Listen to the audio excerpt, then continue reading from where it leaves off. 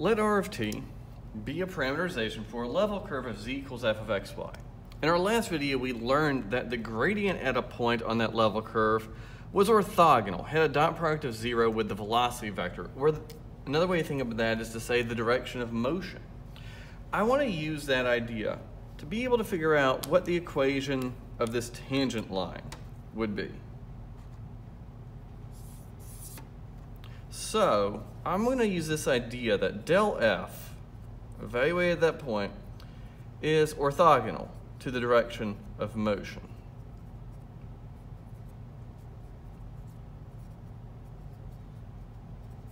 So if del f at that point, and for ease I think I'll just start writing del f and we'll understand that I'm talking about del f at that particular point, was equal to the vector a comma b. I claim I can do something clever with that vector to have a vector that points in the direction of motion. It might not be v itself, it probably won't be v itself, but it would point in the right direction. Because all I have to do is do something with this vector to have an orthogonal vector to it. Pause the video and see if you can come up with a vector that I'm going to call u that is orthogonal to this vector. I hope what you decided was that you could just switch the components and make one of them the opposite, and it could be either one. Here I've chosen to make it A, really for no reason whatsoever. So del f points off perpendicular to this tangent line. This vector u points in the direction, it's parallel to my tangent line. So I should be able to find parametric equations for that tangent line, but since it lives in the plane, I actually want to find the equation of the tangent line in slope-intercept form and in general form. So I want to use this to construct the slope of my curve.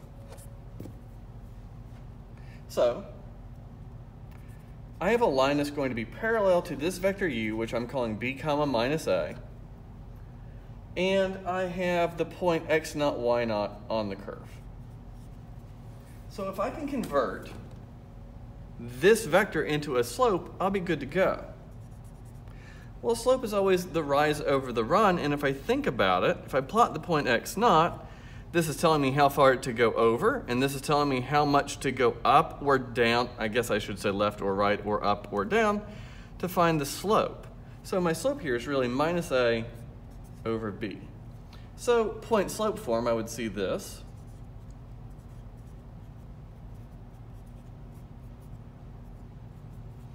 And I could distribute, I guess I did say I wanted it in slope-intercept form. I really probably wouldn't care too much to write down this collection of symbols, but that's what my line would look like in slope-intercept form.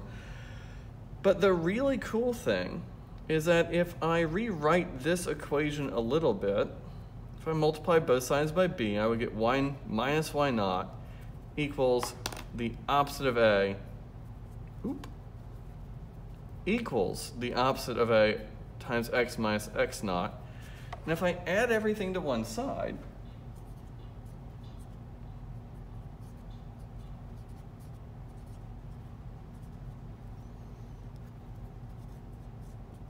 I see what I would usually think of as the general equation of a line, but even better than that, this is just a and b. That's what I wrote down for del f at that point in question. It was the vector a comma b. So now I can actually interpret that statement as the partial with respect to x, evaluated at a comma b, times x minus x naught, plus the partial with respect to y, times y minus y naught. And I need to get that, x naught, y naught goes in there. I'm evaluating at the point p naught, excuse me. That's the kind of thing I should edit out of these videos, but that's okay. Equals 0. If I have the gradient vector, I can write down the equation of my line in this format with no effort. Let's work an example.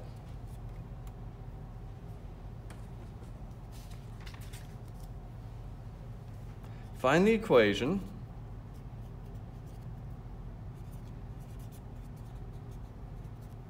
for the tangent line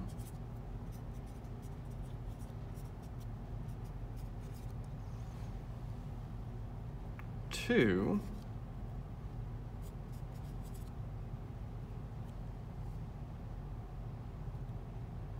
the ellipse x squared over 4 plus y squared equals 2 at the point 2, 1. So I'm going to think about the left-hand side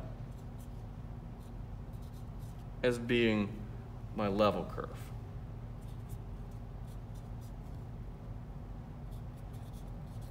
I can find the partial derivatives.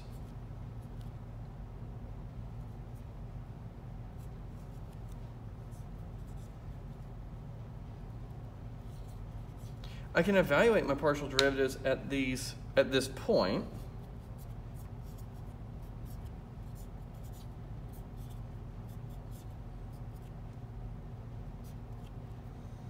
Pretty boring to do, and I end up with these coefficients. And now, if I just go back to what we derived on the previous board, I have this partial, and I'm ready just to write down my equation. 1 times x minus 2 plus 2 times y minus 1 equals 0. So x minus 2 plus 2y minus 2 equals 0. And pretty easy to write this in its general form. I always like writing lines in slope-intercept form, so I'm going to get y by itself.